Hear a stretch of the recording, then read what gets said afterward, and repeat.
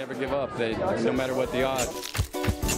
Brad Pitt's behind the wheel and forging ahead with determination. Hey Brad, how's it going?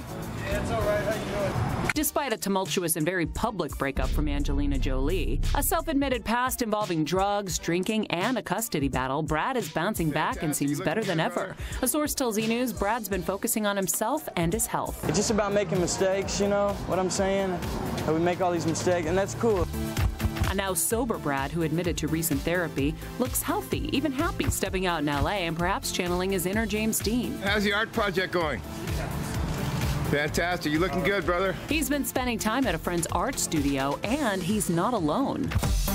Leonardo DiCaprio stopped by to check out what Brad's been working on. Leo shielded his face from cameras, but seems to be supporting the father of 6. A source tells E! News Brad's been working out, and we're told he does see the kids regularly, and things have been going well. In his recent interview with GQ Style, the 53-year-old actor took much of the blame for his family being torn apart.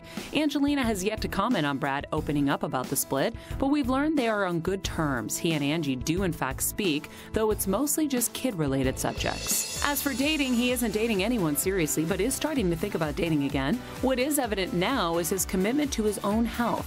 As he told GQ, "I've got my feelings at my fingertips again. I think that's part of the human challenge. You either deny them all of your life or you answer them and evolve."